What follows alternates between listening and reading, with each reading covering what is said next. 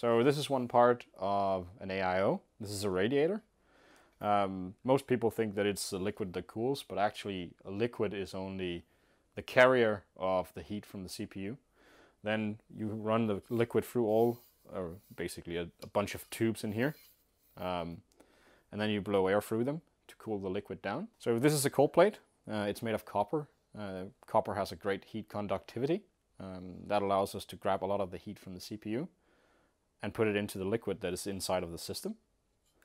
We have a bunch of fins in here. They're super tiny fins, and that allows us to get a lot of surface area for the water to touch and thus carry more heat away.